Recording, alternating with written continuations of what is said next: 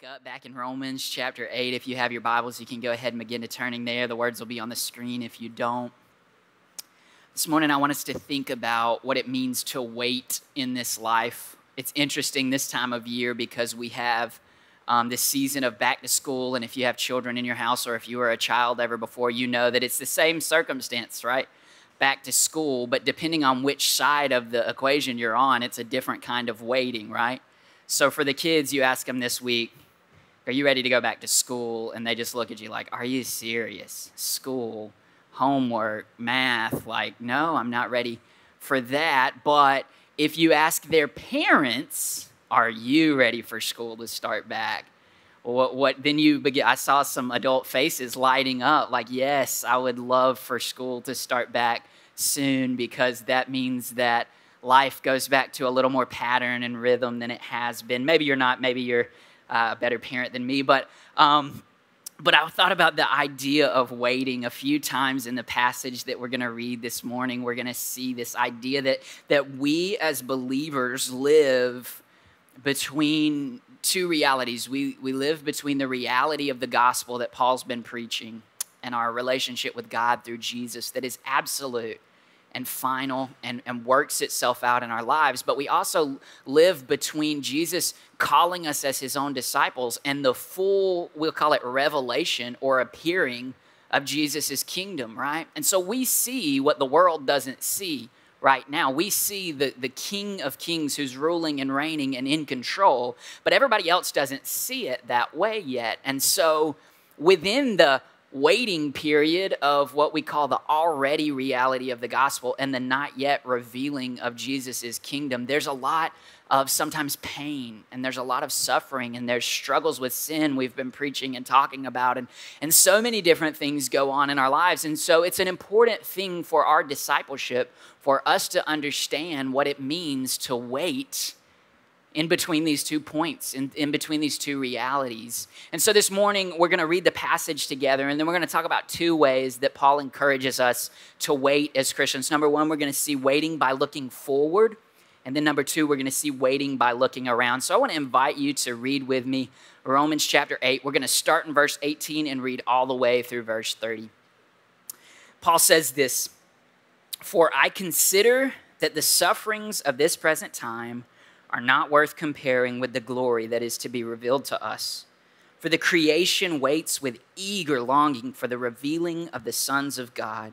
For the creation was subjected to futility, not willingly, but because of him who subjected it, in hope that the creation itself will be set free from its bondage to corruption and obtain the freedom of the glory of the children of God." Verse 22, "For we know that the whole creation has been groaning together in the pains of childbirth until now. And not only the creation, but we ourselves who have the first fruits of the Spirit groan inwardly as we wait eagerly for adoptions as sons, the redemption of our bodies. For in this hope we were saved. Now, hope that is seen is not hope, for who hopes for what he sees? But if we hope for what we do not see, we wait for it with patience." Verse 26, "Likewise, the Spirit helps us in our weakness, for we do not know what to pray for as we ought, but the Spirit himself intercedes for us with groanings too deep for words. And he who searches hearts knows what is the mind of the Spirit, because the Spirit intercedes for the saints according to the will of God. And we know that for those who love God, all things work together for good, for those who are called according to his purpose. For those whom he foreknew, he also predestined to be conformed to the image of his Son, in order that he might be the firstborn among many brothers. And those whom he predestined, he also called. And those whom he called, he also justified.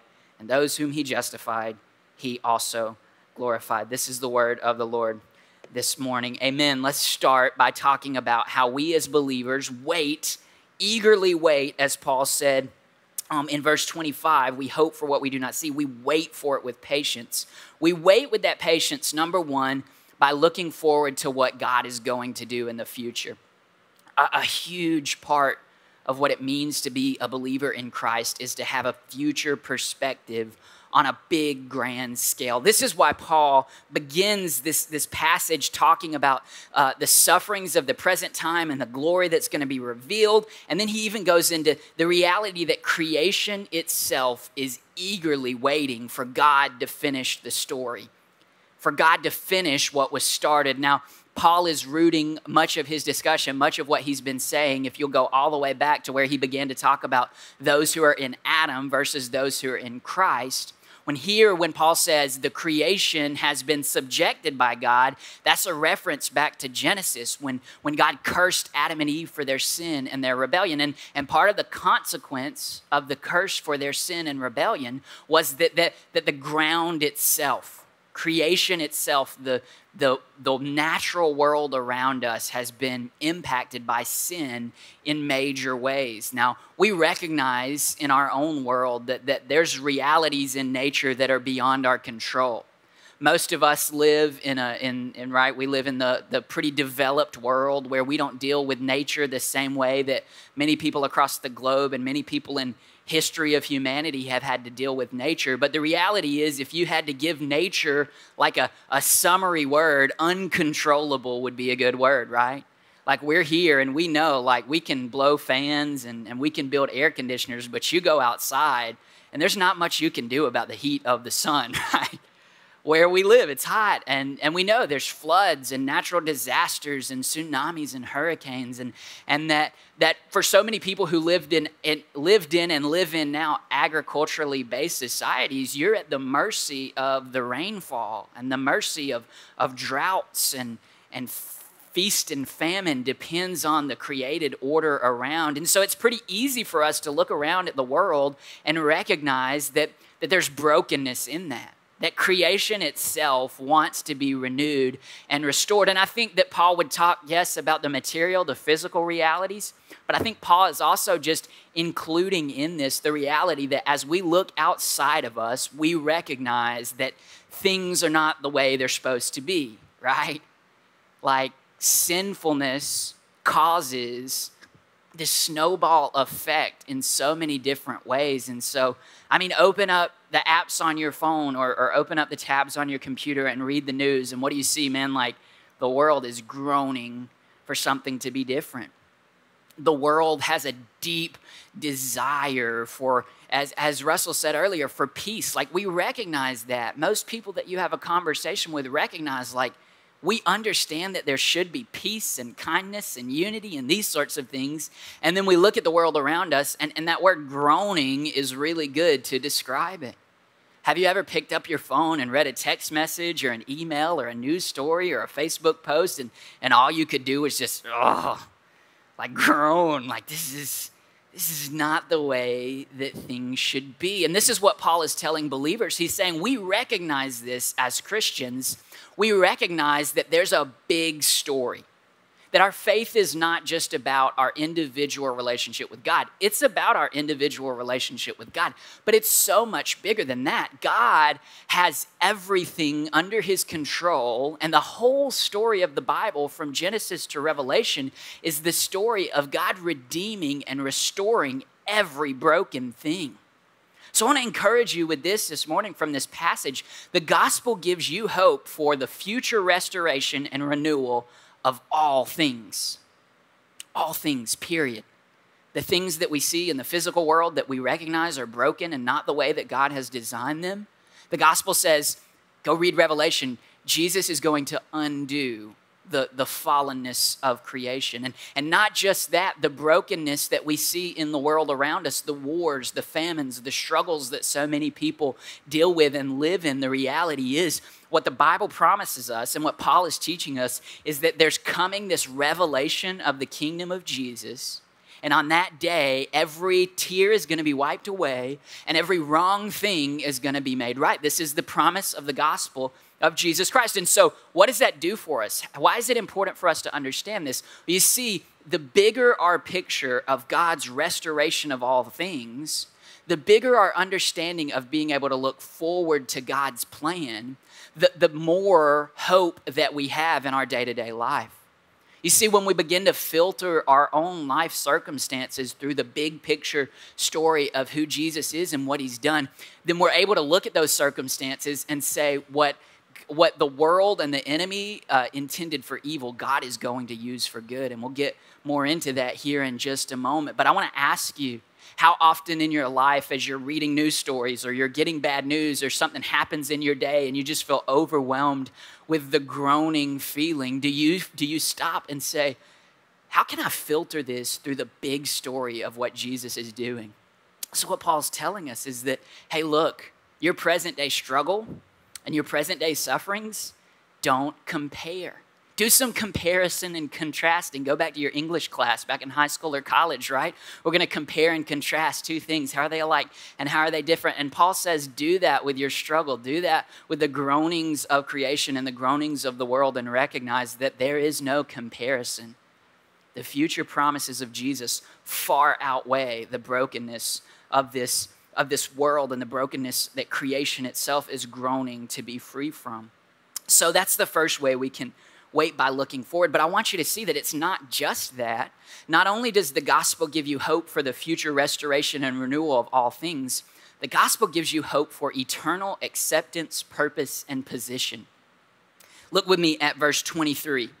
Paul says this, and not only the creation, but we ourselves, who have the first fruits of the Spirit, groan inwardly as we wait eagerly for adoption as sons and daughters, the redemption of our bodies. Paul says that we look forward, yes, to the big picture story of what God is doing in history, and that helps us. But we can also look forward to the big picture story of what God is doing to renew and restore us. That word adoption, Chad talked about last week, the intimacy that we have with our Father because of our relationship with Jesus through the Spirit. That idea of adoption means this, that we have eternal acceptance, purpose, and position. I want you to think about how good of news that is for us. The reality is, as you look at the world around us, those three things are three things that every human's looking for. Every human being wants acceptance and purpose and position. They want to know that they're loved. They want to know that they matter, and they want to know that their life matters, that there's a point to all this. The reality is, when you begin to take that hope of acceptance and position and purpose away from a person, then you begin to see how hopelessness can wreck people's lives. But here's what the gospel tells us, that because of what Jesus has done for us, those of us who have the first fruits of the Spirit, we recognize what is coming for us in eternity. We recognize it's not already here, right? This is how Paul defines hope. It's an eager expectation of what's to come. We know it's coming, but we also recognize it's not fully here. Paul says, if you hope for something, you don't hope for something you already have, right? And so when I ordered some shoes on the internet this week, and I'll tell you, I'm not very patient when it comes to waiting. I'm not very good at it. And so I paid an extra $1 literally for hope, because it was like 3 to 5 day business shipping. And then the second one was $1 more, but it was like maybe 2 to 4 day business shipping. It was like, we're not going to make any promises. It literally said that. Like, it may still be 3 to 5 days. I'm like, extra $1, let's do it, right? Because that's what expectation is. Like, I know the package is coming, but I know it's not here yet. I don't have it here yet. And so this is what Paul's saying is a reality for us. Our adoption, though we have the first fruits, the sealing of the Spirit on our lives, and we realize that hope that we have is coming, we recognize that it's not fully here yet. There's a reality of a struggle of sin in our hearts, right? There's a reality of the fact that we still live in this broken world, and that we still every day wake up and struggle to feel accepted and to feel the purpose and position that God has given us. And so Paul says that we eagerly groan for that, and yet this is what we're called to do. We wait with patience for this big picture of what God is doing in our hearts and our lives. So I want to encourage us. The first way you can think about what it means to wait in light of the truth of the gospel and the truth of eternity that Jesus is bringing is that you look forward. And the greater you understand the big picture of what Jesus is doing, and the greater that you understand what it means that you've been adopted and that you have acceptance and purpose and position in Christ Jesus, then the greater you'll be able to live out the day-to-day. And that's the second thing I want to get in this morning, is that not only does Paul encourage us that we can wait by looking forward, but Paul says we can wait by looking around. The reality is that a lot of people will say about Christians that Christians or religious people have just created this idea of heaven so that they can feel good about themselves, right? So that maybe life is pointless, but one day everything's going to be okay, right? Like heaven's on the way, and so when we die, we go to heaven and everything's better. And that's part of our faith. We would never deny that we believe in heaven. We'd never deny that we believe in eternal restoration. But here's the greater truth that often people miss, that the gospel that we believe in is not just hope for the future. It really is power for dealing with our circumstances in the present day. And Paul shows us that in the text here. I want you to see a couple of things. Number one, we look around at our circumstances and we recognize that your weakness drives you to the source of your help. Look with me, verse 26. Paul says, likewise, the Spirit helps us in our weakness. Man, we could preach for weeks and weeks and years about that, but Paul keeps going on. For we do not know what to pray for as we ought, but the Spirit himself intercedes for us with groanings too deep for words. Verse 27, and he who searches hearts knows what is the mind of the Spirit, because the Spirit intercedes for the saints according to the will of God. Here's what we say to those people who would say your hope is only for heaven and that makes you feel better about yourself. We say, no, you see, the proof of our relationship with God is that we have the Spirit in the moments and the days that we walk in. That it's the Spirit and the power of the Spirit at work in our hearts and our lives that gives us strength to deal with whatever circumstances come our way. And so Paul recognizes this. He says, look, in the waiting, we're going to struggle. In the waiting, we're going to become more and more aware every day of our own weakness. But here's the beauty. Our weakness as believers only drives us to a source of true strength through the power of the Holy Spirit. I want you to think about the way that Paul describes the Holy Spirit right now. Number one, a helper for our weakness. But number two, that the Spirit himself groans. Paul's already used that word 2 times in this passage. The first time he says creation groans. The second time, he says that we ourselves as believers groan for the future coming. But then the Holy Spirit himself is described as groaning. And look at that, groanings too deep for words. Think about that for a moment, that God himself, who dwells in you through the power of the Spirit, groans for you to be made whole and groans for you to be strengthened in your weakness. And groans for you to be able to depend on him on the days when it feels like you're going to fall apart. Like the Spirit himself has this deep groaning for the wholeness. And we're told even this is beautiful, that the Spirit, because he is one with the Father and the Son, that we have one God who exists in 3 persons, that he perfectly knows the will of God. And so even on the days when we don't know what to pray, like we remember what Jesus said, right? Like, Jesus said, pray, your kingdom come, your will be done on earth as it is in heaven. And Jesus, even in the garden, what does he pray? Father, not my will, but your will be done. We know we're supposed to pray for God's will to be done, but there are days when we don't know what God's will is. There are days where we're just crushed under the weight of our circumstances. And so we say, God, I don't even know what your will is in this situation. What am I supposed to be doing? How am I supposed to be praying and living? And Paul says, take heart, Christian, because the Holy Spirit who dwells in you, he knows the will of the Father. He knows the will of God in every circumstance, in every situation. And so he intercedes for you as a believer according to the will of God. Isn't that good news that God prays for us when we don't know what to pray for ourselves? I want to pause here and warn us that here's the reality. It'll only help us in the waiting period to be able to see the source of our help if we're willing to admit our weakness. Let me say that again. It'll only help us to be able to wait patiently if we're willing to see our weakness. We live in a world and a culture that tells us you can't have any weakness. that you have to be strong all the time, that weakness should be despised and pushed away, and only strength should be celebrated. And yet, the call of Christianity is a call of saying, I don't have it all together.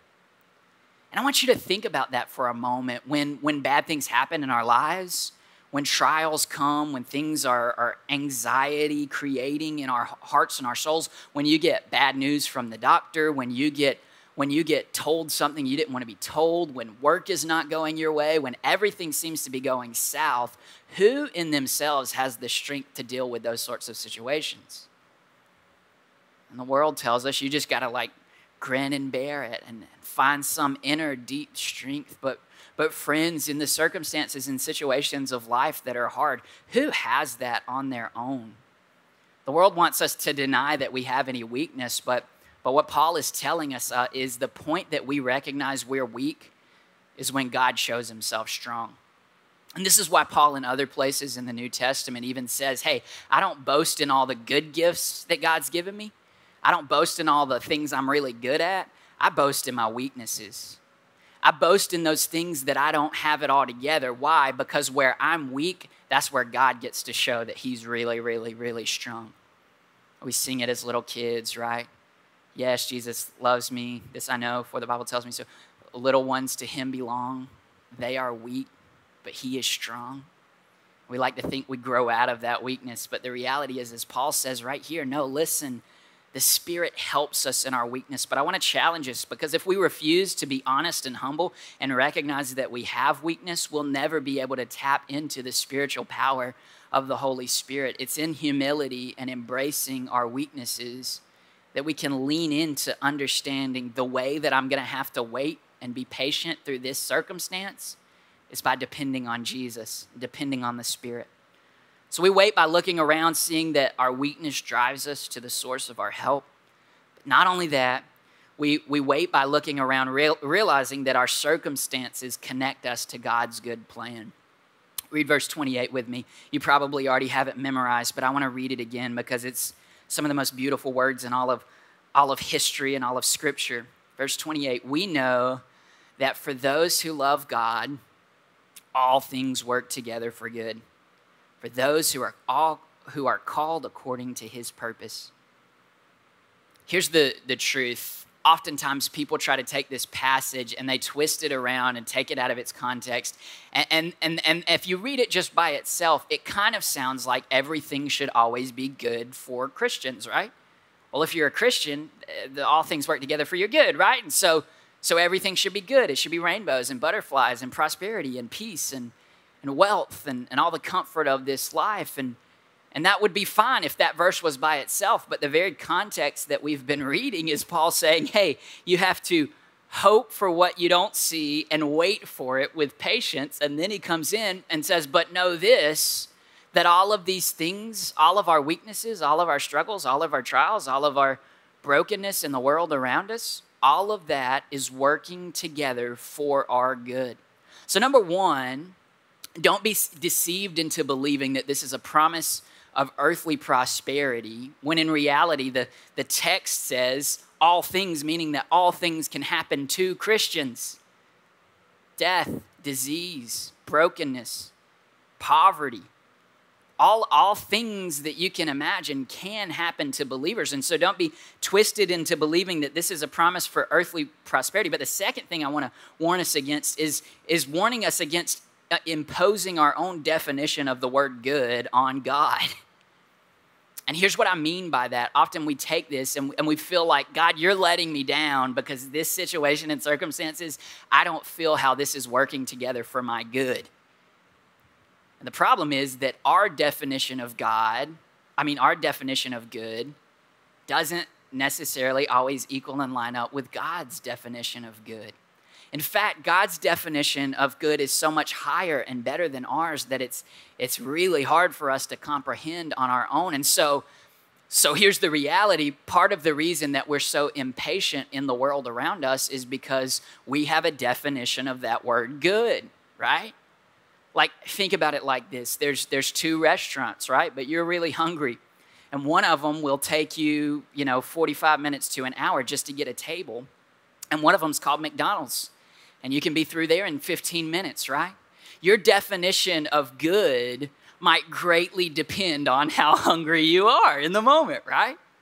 You say, oh, yeah, that burger sounds pretty good over there, but I am hungry, so I'm going to go get an okay burger. And this is what we do in our lives. We recognize our own definition of good, and we impose it on this, and we say, God, why are you not giving me the immediate good that I want? Rather than recognizing that there's a deeper, eternal good that God is working your circumstances for, but it comes through the waiting. It comes through the patience. It comes through what Chad preached last week, that word suffering, that sometimes we, in our prosperous economy, in our prosperous culture, we misunderstand why the Bible talks so much about suffering. The reality is that it's easy for us to believe that God's just trying to make us suffer just to suffer, when what Paul is teaching in this passage, in this verse, is that what God is doing with all things that happen to us is sovereignly working them together to give us something good at the end of the story. And you can see this illustrated in many parts of the Bible, right? You see it in the story of Joseph, whose brothers beat him up and sell him into slavery. And they think they're done with him, right? And at the end of his life, he's become basically the king of Egypt. His brothers are going through a famine. They come to him, and they're like, this guy has every right to kill us. And what does Joseph say? No. What you intended for evil to wreck me, God used for good to save us. And this is how God works, and we see it in all sorts of stories. We see it in the story of Israel, and we see it in the story of David and Abraham and Old Testament stories. And then you get to this Jesus guy, right, in the New Testament, in the Gospels. And if anyone could say that evil happened to them, it's Jesus, who was unjustly put on trial. He was beaten and tortured, even though the authorities confessed he's not sinned, he's not done anything wrong. And he's nailed to the cross. He bleeds out and suffocates on the cross unjustly and unfairly. And you say, well, what's going on? And on the cross, Jesus says, Father, forgive them, for they don't know what they're doing. Why? Because what the people around Jesus intended for evil, God was orchestrating for ultimate good. And so here's why I challenge us to see this, that as painful as it may feel at points and as hard as waiting may be, the promise of this passage is that your circumstances, even the circumstances that you would have never chosen, that you despise, waiting for each of us looks differently. Some of us are waiting for things to come that aren't here yet, like relationships or jobs or the next stages of life. Some of us are waiting for things that are in our lives to be gone from our lives, from broken relationships and circumstances and diseases and pain and all these different things. And so waiting looks different in different situations, but here's the promise of what Paul is saying, that all of those circumstances connect you to God's big plan. And they connect you to God's purpose. That's what it means that all these things are working together for the good. And then that gets us into verses 29 and 30, where we're told, for those whom he foreknew, he also predestined to be conformed to the image of his Son, in order that he might be the firstborn among many brothers. And those whom God predestined, he also called. And those whom he called, he also justified. And those whom he justified, he also glorified. There's a lot that we could say about this, and sometimes people, again, like to take these verses out of their context and make them say things that maybe Paul didn't intend for them to mean. But here's what I think, if you study what Paul's doing. Why does Paul say this? Why does Paul go into foreknowledge and predestination and justification and glorification and calling? Why does he do that? Well, here's what Paul wants us to see, that our relationship with Jesus is absolute and not up in the air. This is why Paul encourages us with these passages. I mean, look at the tense of the words in verse 30. Those whom he predestined, he also called. And those whom he called, he also justified. And those whom he justified, he also glorified. We say, Paul, what do you mean we're already glorified? Why did Paul use a past tense word for glorified? We know, right? Our bodies aren't fully glorified. Paul, you've already said that we're waiting on on the redemption of our bodies when Jesus reveals his kingdom. Well, what's Paul doing? He's intentionally saying your glorification in the eyes of God is as good as done. Rest assured that your justification in the eyes of God because of Jesus' work is as good as gold. It's done. In God's eyes, our salvation and glorification and justification is complete.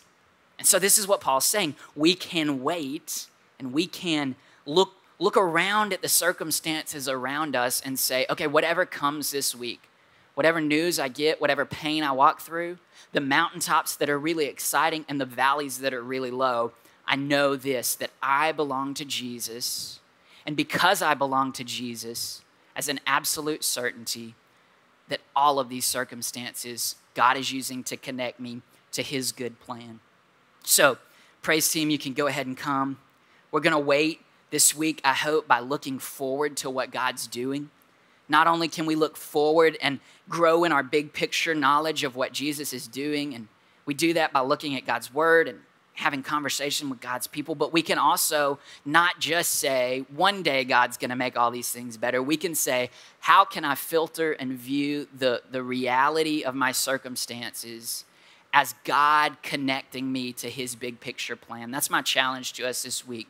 In conclusion, I'll just ask you, what are you waiting for? I want you to think about that. And I want you to really, really think about it because, like I said, there's no way for me or any of us to know the depths of your heart, what you're waiting for.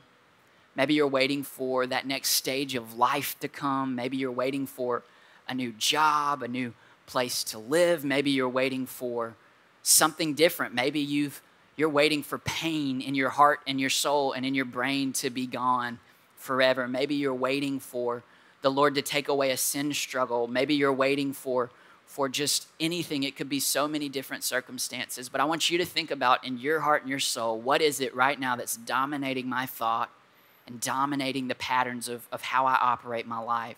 And then I want to ask you this question.